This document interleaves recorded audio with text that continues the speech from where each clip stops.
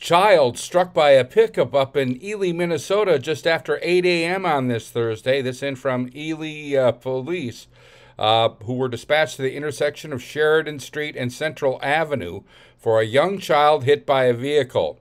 It was determined the driver of a Ram pickup was making a left turn into Central Avenue from Sheridan Street, and the child was coming across the Central Avenue within the crosswalk. The 8-year-old child was dragged by the vehicle an estimated 25 to 30 feet from the crosswalk. The child was conscious and able to get up from under the front of the vehicle and walk to the curb. The child was treated by EMS and first responders on scene and then transported to the Ely Community Hospital by ambulance.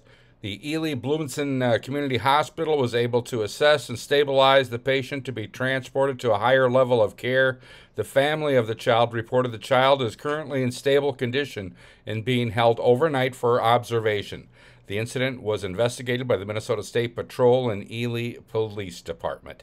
I'm Neil Carlson reporting for iNewZ.TV.